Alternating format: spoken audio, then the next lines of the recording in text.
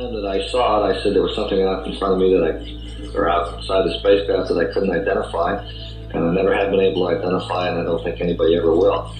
We were in drifting flight, and my partner, Ed White, was asleep. The spacecraft had all the flight control systems turned off and almost all the electrical equipment turned off except the radio. The spacecraft was drifting around, and I couldn't tell. I still don't know which direction it was pointing. It wasn't pointing towards Earth, but I couldn't see anything out in front of me except just the black sky.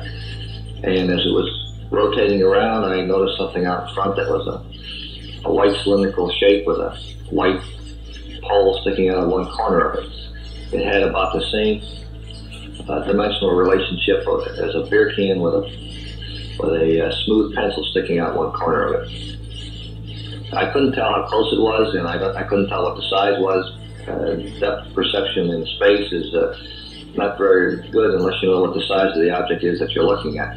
I thought I might run into it, so I turned on the flight control system. It takes a while for the electronics to warm up. And in the meantime, I grabbed two cameras which were floating in the spacecraft, and I grabbed one and took a picture, and I let go of it, and I grabbed the other one and took a picture. As the sun shone on the window, I could no longer see out, and the thing just disappeared.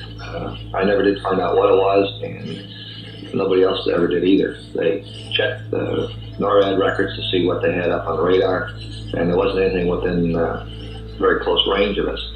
After we landed in the Atlantic Ocean, the films were flown back to Houston. I've seen the photos that were released. I've seen them published in magazines and newspapers. Now, I went back and went through each frame of all of the pictures that we took after the flight, and there wasn't anything in there like what I had seen. General, let me lay it on the line. Are you saying, do you believe that life exists elsewhere in the universe? Yes, Mario, I really do. I think it would be very naive and really super egotistical on our part to believe that we're the only form of life in all this vast, vast universe in which we live.